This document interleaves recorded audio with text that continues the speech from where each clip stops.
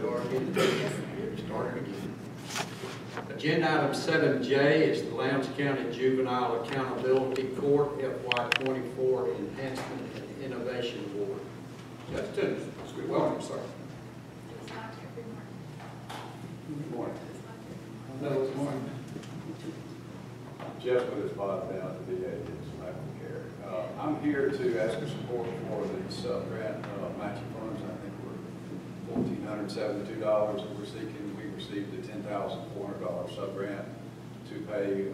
All of that goes to our treatment provider.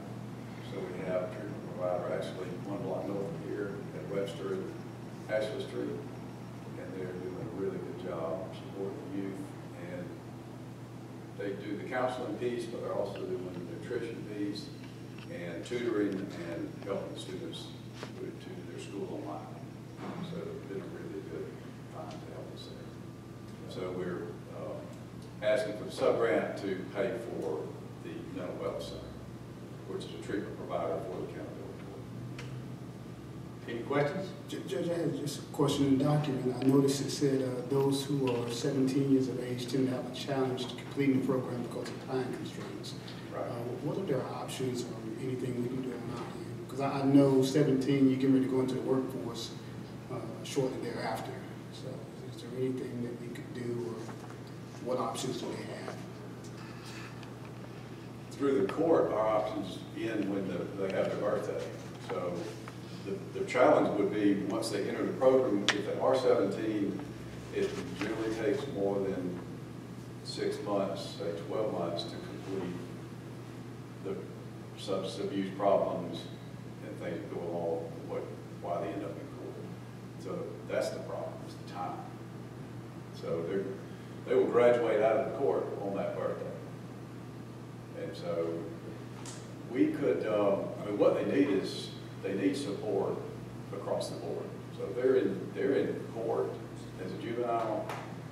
They have home life problems. They have stability with education. They have truancy problems. They have substance abuse problems. They have mental health problems frequently. So all those gaps, they need help, and that's the challenge. When we see them, they're usually about 14 years old. That's the bulk of our youth that we're serving in juvenile. So we lose the ability to ask them to do things when they become an adult. So if you could find community resources to pick them up from there, that would be outstanding. The difficulty is the voluntary participation. That's what I was thinking. I just didn't know if there was any other options. The community is blessed with a lot of nonprofits.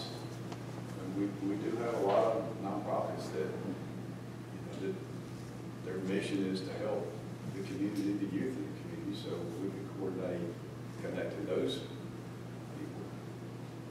Appreciate it. That's a good idea. I was just thinking, because I know when you're 17, you get ready to actually graduate, and then you're going to be going into the workforce. And if you haven't completed the program, there's something to think about. Thank you. Thank you, Judge. Thank you. Thank you all for support. Yes, very much.